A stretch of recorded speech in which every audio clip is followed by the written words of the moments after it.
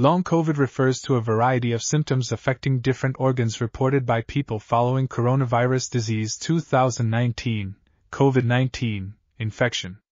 The aim of this study is to address issues such as the incidence and co-occurrence of long COVID features, their relationship to age, sex, or severity of infection, and the extent to which they are specific to COVID-19.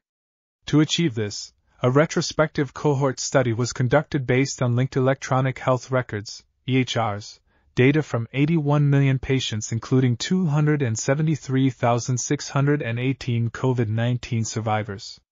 The Inc. This article was authored by Maxime Taquet, Quentin Dercon, Sierra Luciano, and others. We are RTCLTV, links in the description below.